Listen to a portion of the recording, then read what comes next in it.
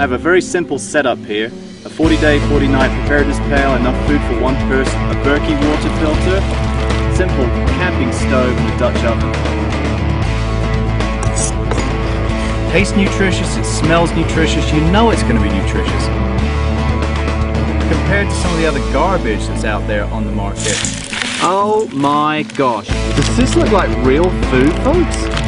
Certainly doesn't look real to me. This is real food, real nutrition, and it is ready to go. It was good. I liked it. I think, yeah. This little guy wanted more. He's had 3 servings already. Be healthy, be safe, be prepared. Are you scared? Or are you prepared?